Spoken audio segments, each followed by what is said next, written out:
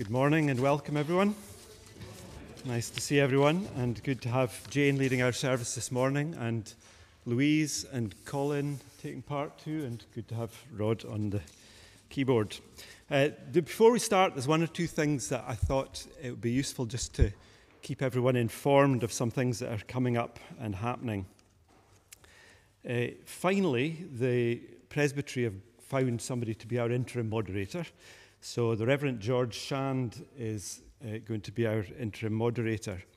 A few of us have met George online. He was previously minister, just recently retired, over in Symington, over beyond Biggar, over that way. Before that, in Jerusalem and in Leith. So an interesting and varied background. We look forward to him helping to lead us. Scott, our locum minister, will be here next week, and then he's off to Amsterdam for 3 months. And we hope he'll come back at the end of September and pick up where he left off. So in the meantime, George is speaking to someone who he hopes will do pulpit supply over the summer. But we don't have definite news about that as yet.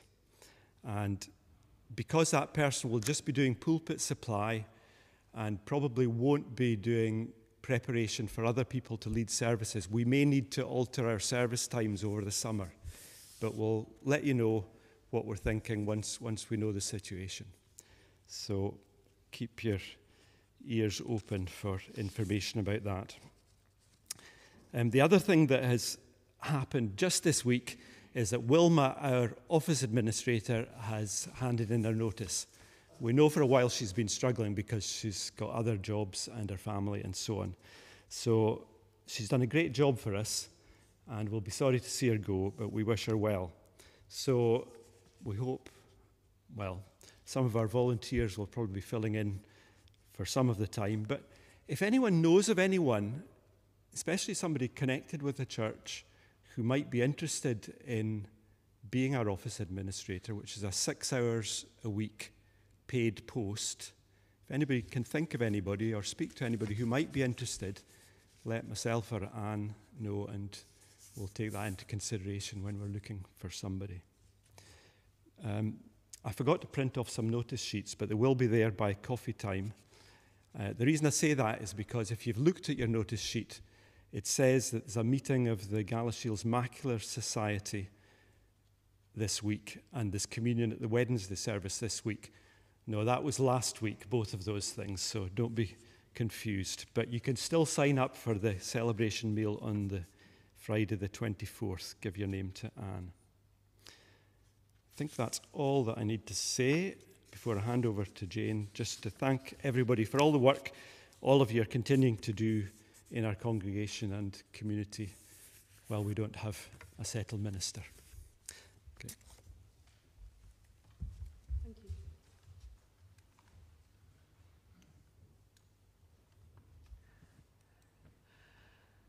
For our call to worship, I thought if the ladies would join me in reading the white printing type and the men would respond with the yellow, that should work well. So let's call each other to worship. Come in through his gates with thanksgiving. Give thanks to him and praise him. He is always loving and kind. Amen. A hymn which you all know, and the words will be on the screen. Holy, holy, holy, Lord God Almighty. Shall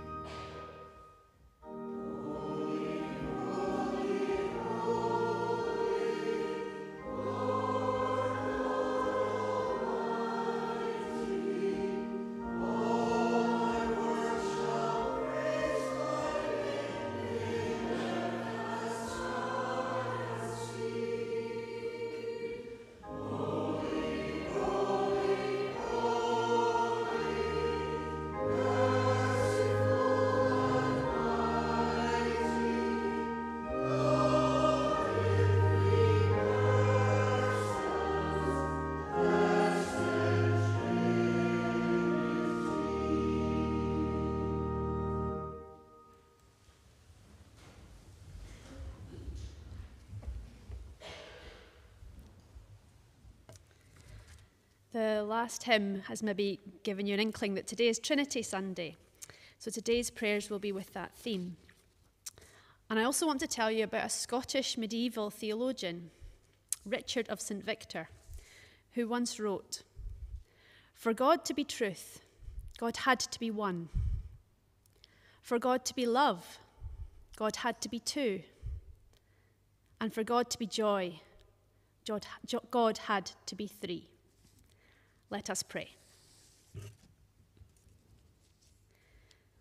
God, who is wonderfully and mysteriously Trinity, three in one, we gasp in awe, bewilderment, and praise before you. We delight at the idea that you are a community in flow, not one angry Zeus figure far away on a cloud, but three dynamic aspects of love: beyond us, beside us, within us, always. Father, Son, and Holy Spirit. God, who is Trinity, our minds cannot fully fathom your nature, yet we instinctively feel the beauty of your abundant love that fills everything, from the micro, the tiny, to the macro, the massive, in the cosmos and beyond. God, who is Trinity, we thank and praise you that Jesus showed us how to see, how to respect, and how to value all people, and how to do so in your power, with you, and not on our own. God, who is Trinity, like a fountain full of love, always outpouring, you give us your Spirit and invite us to share in creating with you as partners. God, who is Trinity, when we love each other, laugh together, pray together, play, cook, dance, lament, repent, and grieve together, you're always there, beyond us, beside us, within us. Amen. And we now say together the Lord's Prayer, which is on the screen.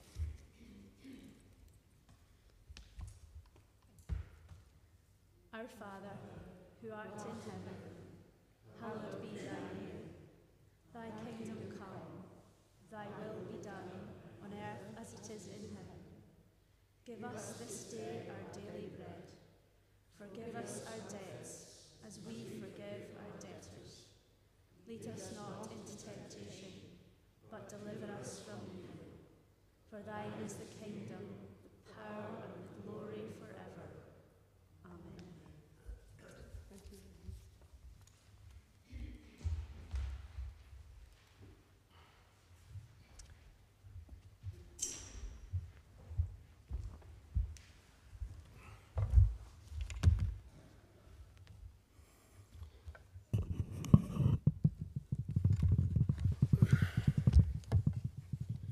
The readings as given there, starting with John 16. I have much more to say to you, more than you can now bear. But when he in the Spirit of truth comes, he will guide you into the truth. He will not speak on his own, but he will speak what he hears, and he will tell you what is yet to come. He will glorify me, because it is me from whom he received what he will make known to you. All that belongs to the Father is mine. That is why I said that the Spirit will receive from me what he will make known to you. And to continue from Romans. Therefore, since we have been justified through faith, we have peace with God through our Lord Jesus Christ, through whom we have gained access by faith into the grace which we now stand. And we boast in the hope of the glory of God. Not only so, but we also glory in our sufferings, because we know that sufferings produces perseverance. Perseverance, character, and character, hope. My hope does not put us to shame, because God's love has been poured out into us through the Holy Spirit, who has been given to us. Here ends the reading. Thank you, Colin.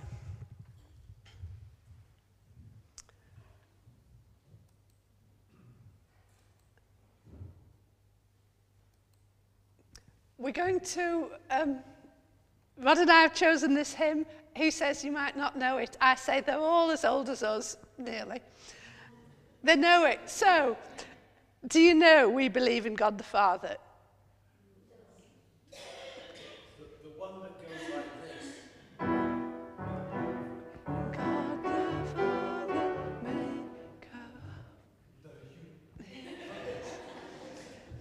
Can we just sing it then? Or do you need a practice? Right, over to you. They want to practice. Okay, well, no practice, but if you do know it, sing along with it. It's a kind of tune that's dead easy to pick up.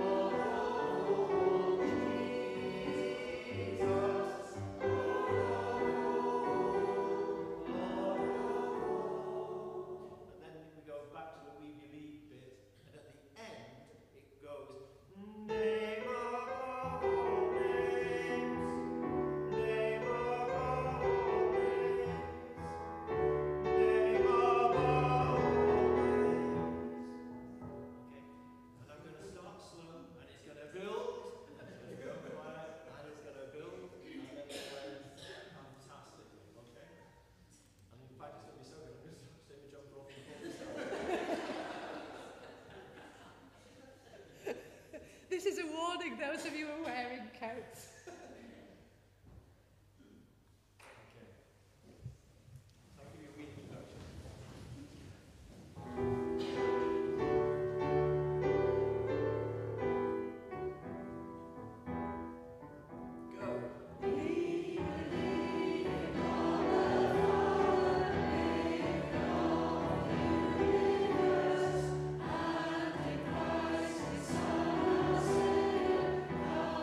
Us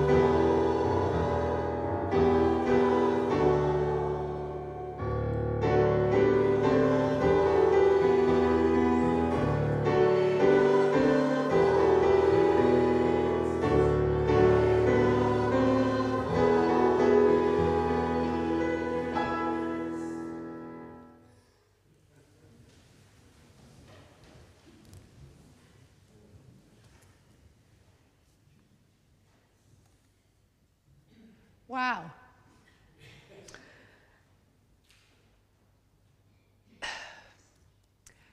I was going to tell you the name of the Pope, but sometime 900-ish, a Pope decided that we really needed a special time to celebrate Trinity. God, three in one. So we have special celebrations for Christmas and Easter and Whitsuntide. But this is the only one that doesn't celebrate something that happened, but something that is. And so if you look at most churches' liturgical year, this is the start of Trinity, which then lasts until Advent, when we start preparing for Christmas. But today's the day. And it's supposed to say reflection up there. Right. So, pagans and Greeks and Romans and Egyptians and Vikings and lots of others had lots of gods. They had the idea of God, but they couldn't pin God down, so they have lots of gods, or at least that's my explanation of why. And the Jews and the Muslims very definitely said, God is one. God is one. There is only one God, and that's how God is. And we quite agree with that, don't we? There is only one God. But God is in three people. That piece that Louise read, I wish I'd found that. The idea that to be true, God has to be one. But to love, God has to be two. And for joy, God has to be three.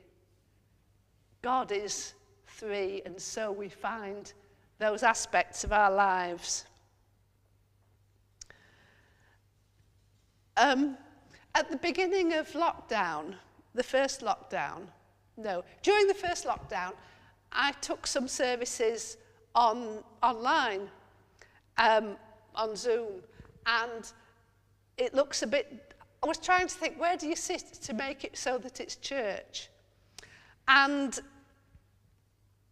so can you all see this? Have you seen it? Because if I hold it up, I can't put it back again.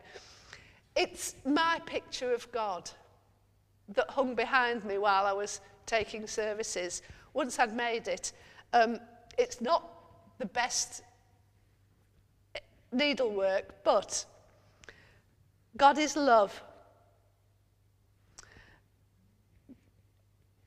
And we all use a heart to show love. God the Creator shows me at my least creative.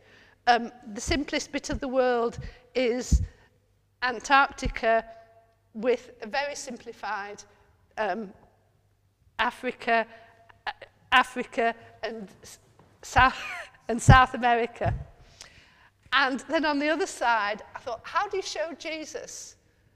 And the communion cup was my answer.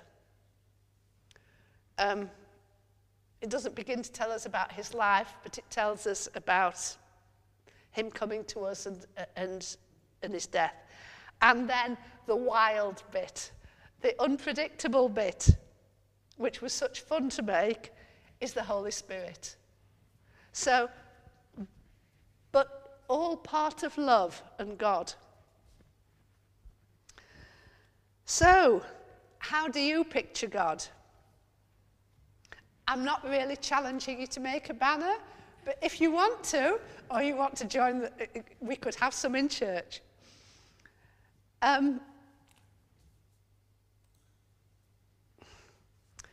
You might think of God as some of these great artists have thought in the past. God cradling the world, God beyond us. Or as a father loving his child, loving us. Picturing God the Father is impossible, I think. I just went for a simple heart, because how do you picture God? And again, the Jews and the Muslims are very straightforward about this. You don't do it, because God is greater than we can picture.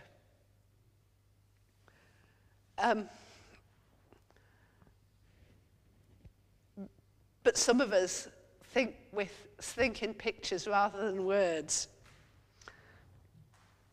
Maybe pictures of Jesus are easier because Jesus was a man on earth. And so we have, it's not come out badly. I thought it was going to look a bit more feeble than that, and that Alan was going to tell me off afterwards. A typical, what I think of as a Sunday school picture of Jesus. Here he's surrounded by British animals, animals of the world. But a picture of a love of nature, which I think we can understand, even if it's not to my taste.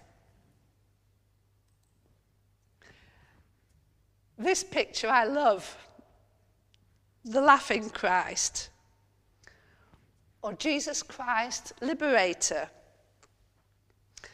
It's an image from liberation theology, and it's the picture, no one knows where it came from apparently, but it's found in the Ecumenical Centre in Bangalore and on the prison wall cell in Korea. But it's a picture of Jesus laughing. And in Luke chapter 6 he said, "Blessed are you who are poor, for yours is the kingdom of God. Blessed are you who hunger now, for you will be satisfied. Blessed are you who weep now, for you will laugh. Blessed are you when people hate you, when they exclude you and insult you and reject your name as evil." This is a picture of Jesus which gives power to the poor and the underprivileged, because they can laugh at those who repress them. We were looking at a set of these pictures in Forward in Faith, and this is the picture that none of us liked. It's horrible, isn't it? It really, it's a picture of pain and anguish, and it tells of a man dying on a cross. Not God dying on a cross, but a man. Jesus is truly man in that picture, and truly suffering, and we hope never to be tortured like that. Those two pictures show a human side of Jesus, but the next one I've found takes the biblical picture of Lamb of God, the lamb sacrificed. That's Dutch from a couple of centuries ago.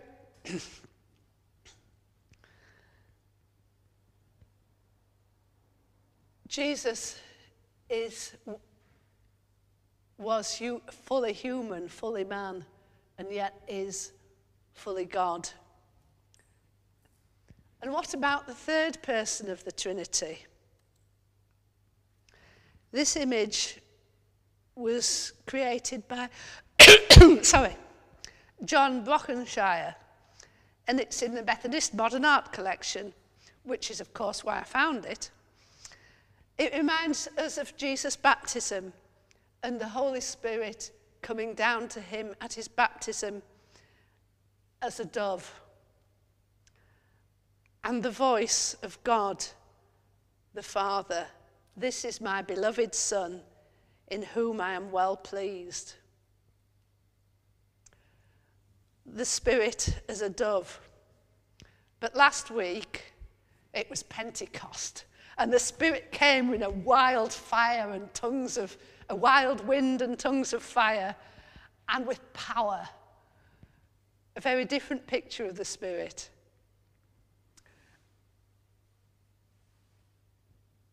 The thought of a tongue of fire coming down on you shows the power of God, the majesty of God. The Celtic Church has had difficulty with the idea of a dove, possibly because a dove and fire don't quite go together.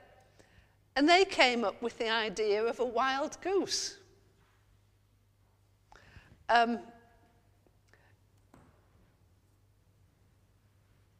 The Iona printing publications are wild goose publications.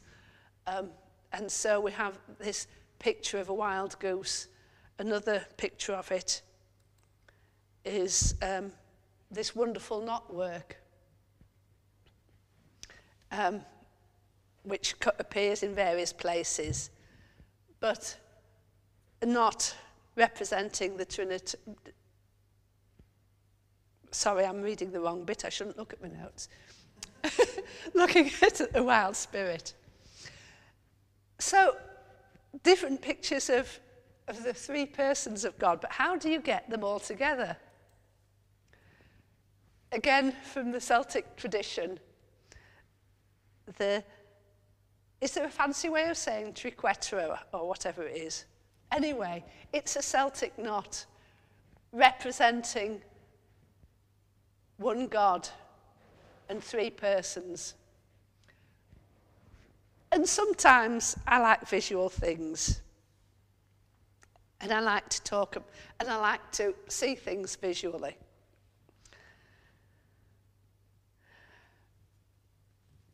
And so, hence my banner,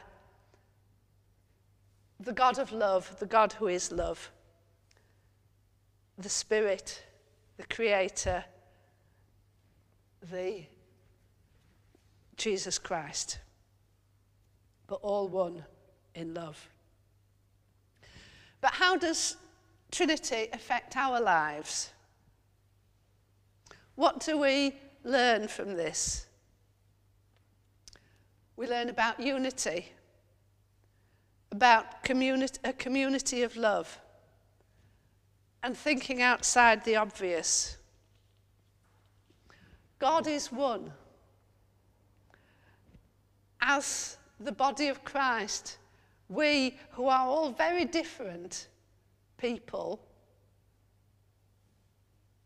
seek that unity, that oneness.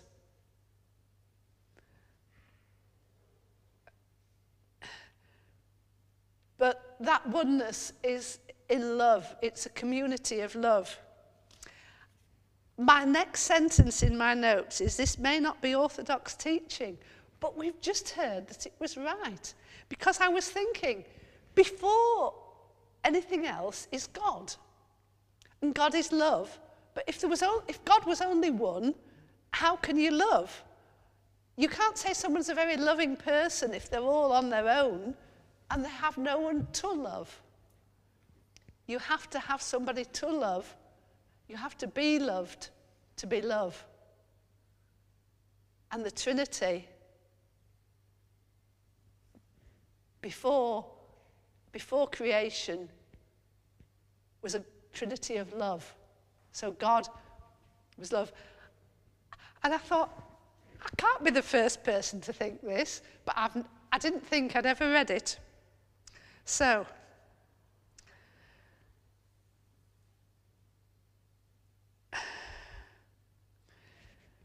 out of that love, the love that the Trinity, God has, He chose to love more.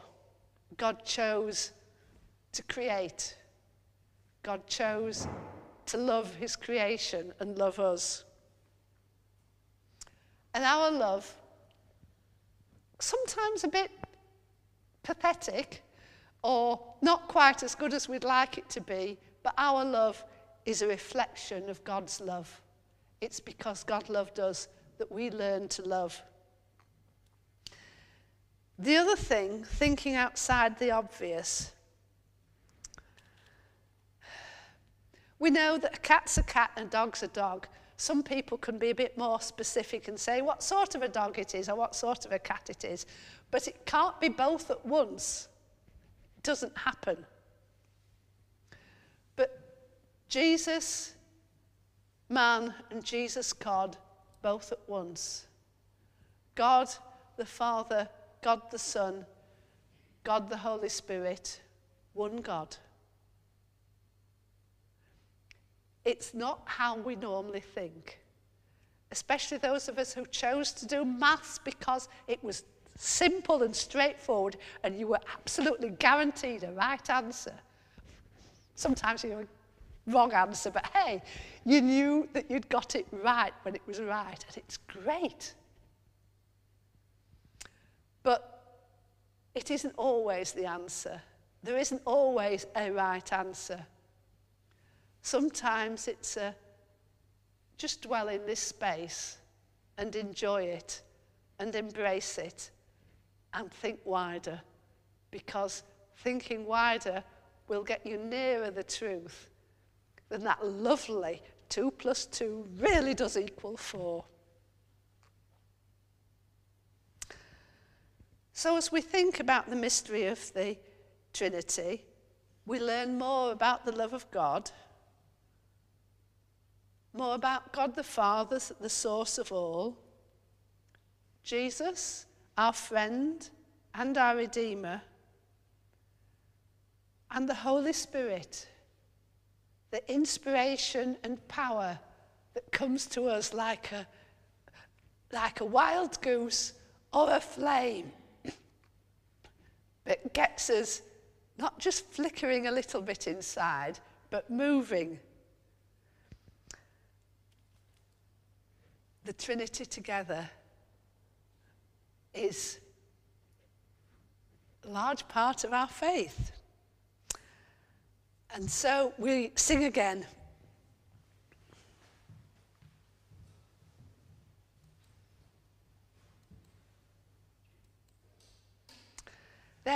There is a Redeemer, Jesus, God's own Son.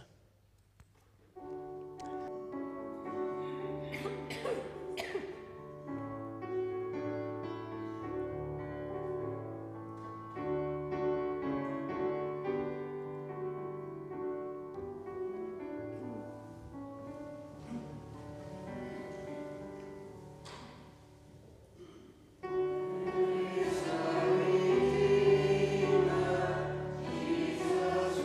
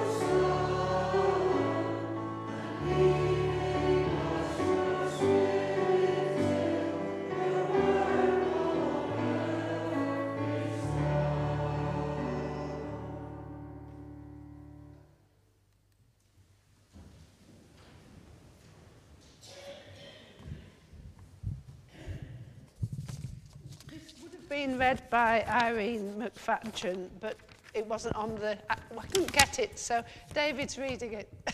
Thank you. David's not quite reading it, but I'm drawing on the words that were written by Irene from Up the Valleys, and also drawing on our themes for the week in the notices. I don't know if anybody looks at those regularly, but every week in the notices we have suggestions for prayer for our church community, for our wider community and our world. So drawing on these two things. So let us pray. Father God, you are mighty God, loving Father, Son of Man, and ever-present Spirit. We bring our thanks that you watch over us every minute of every day and gladly hear all our prayers. You know our every need. Even the number of hairs on our heads are counted. We thank you, Lord, for your care over us this week, and we bring to you our cares for others, those in our church family, our community, and our world. As we think of our church family this week, we bring to you especially those who live in Shawburn Road and Fairfield Crescent, Ladyshaw Drive, Thurleston Terrace, Broomhill Farm, Eastfield Road, and Bleachfield Road, and for their elder visitor, that's Jackie Lee. We pray for all who live in that area and for Jackie as she visits them. May they know your love and be able to share it in practical ways with those nearby. As we think of our community, we bring to you, Heavenly Father, those who have been bereaved and those who are mourning the loss of a loved one. Draw near to them at this difficult time and bring them your comfort. We pray too for those who are ill in body or mind at this time, whether at home or in hospital. We pray that you will give them strength during their time of illness, and we pray that your healing hand will be upon them. As we think of our wider world, we thank you for your wonderful, perfectly balanced creation. Help us all, Lord, to be good stewards, mindful of the impact of our lives on your world. Help us to live simply in harmony with creation, doing whatever we can to reduce our environmental impact. We pray for world leaders to have the courage and vision to make bold policy changes, looking to the future for our children and grandchildren rather than their short-term popularity. We pray that you would strengthen and help all those who are running conservation programs to look after species who are in danger of extinction. Help them, Lord, to save these amazing creatures that you created for your world. Gracious God, we pray for all who are caught up in wars, coping with trauma and violence. Every week we hear of atrocities, of growing extremism and racial and religious violence. We pray for our brothers and sisters in Christ who grieve over the loss of their church family members. Bring them your loving comfort, Lord. Draw close to them at this time and surround them with your love.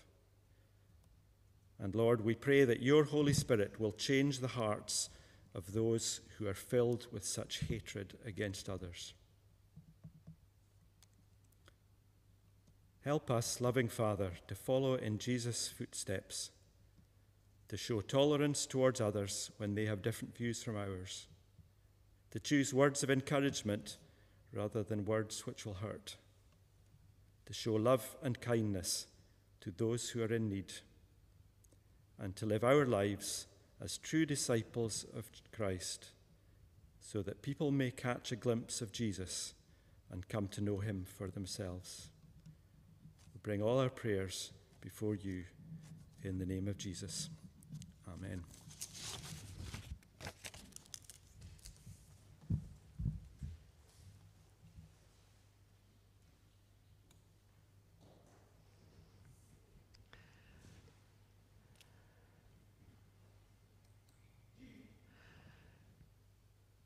Our next hymn is from Mission Praise. The Spirit lives to set us free.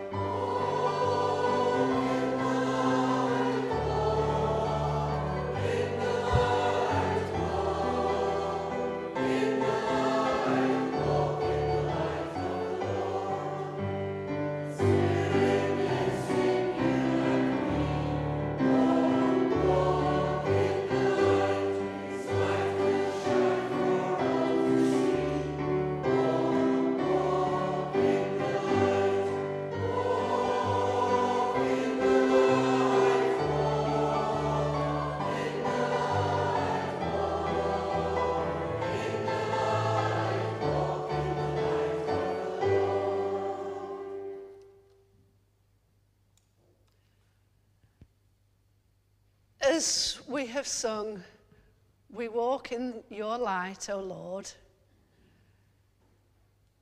As we have brought our gifts of money, we bring them to you, asking that they may help others and us to walk in your light. And we bless each other with the benediction which is on the screen.